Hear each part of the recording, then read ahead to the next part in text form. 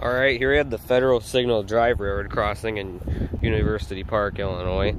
I'm literally only touring this for the name of the street, because as you can see, this is just 2 crossbucks. But here's the first one. This crossing is actually new. I'm pretty sure this didn't even exist not too long ago, because on maps it's not even there. I'm pretty sure this is a new spur. So, but here's the emergency information. Yield sign in crossbuck. The truck leaves them down there. And if you were wondering, this is where the Federal Signal plant is.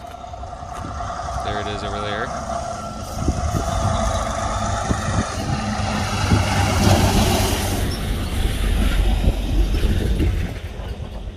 There's the 508, 2001-130, Eclipse 8, and modulator, and the DSA is over there.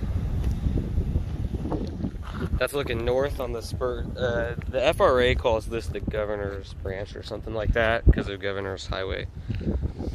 But that's looking north towards the end, and that's looking south towards where this connects to the CN Chicago sub. As you can see, this is brand new.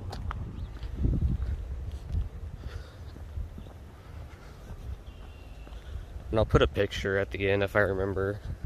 To show you the street sign, because there's a street sign down there and it does say Federal Signal Drive. Here's the other crossbuck. Here's a view of the eastern side of the crossing. Nothing too special other than literally the road name and the fact that this is a new crossing and a new spur here, so that's pretty cool. There's also a derail over there, as you can see. And the grade here is concrete.